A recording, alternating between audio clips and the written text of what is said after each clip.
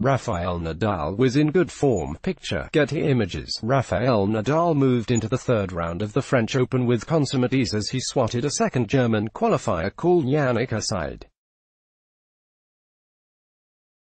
After Yannick Hanfmann was dispatched, Wednesday saw the turn of Yannick Maiden. Hanfmann won 6 games, Maiden picked up 7. Despite a bit of a wobble in the third set, it was business as usual for the world No. 2. It's hard to see who could stop the 11-time champion in his tracks, but this has been a rather kind draw from the 32-year-old Spaniard thus far, and he has enjoyed 2 straightforward straight sets wins. Despite the routine nature of his draw, John McEnroe believes it virtually doesn't matter who is lying in wait for the 17-time major winner and named 6 players who have a chance of causing him a problem.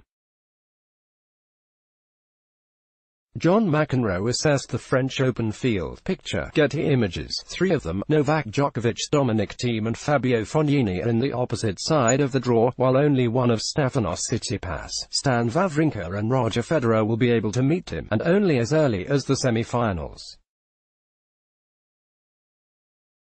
Advertisement. He looks unbeatable, virtually, but he is about to turn 33, John McEnroe told Eurosport during Nadal's 6-1, 6-2, 6-4 win when assessing the players who have a shot at beating him.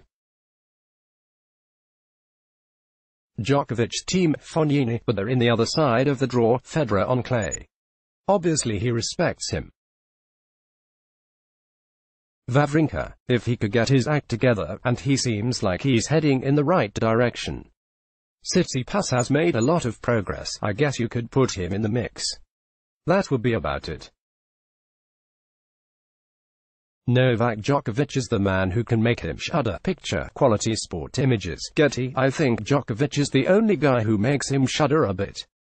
Still, you've got to be 60-40 for Nadal. The Spaniard has dropped just 22 sets in 14 years and it's hard to see him dropping too many before the semi-finals at least.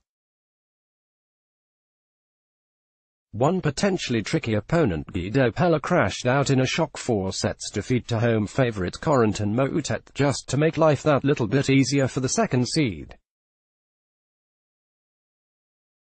David Goffin did at least perform to his seeding level and will meet Nadal next.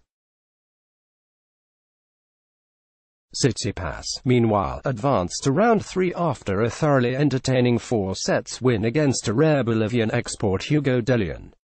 More tennis advertisement. Let's block ads. Why?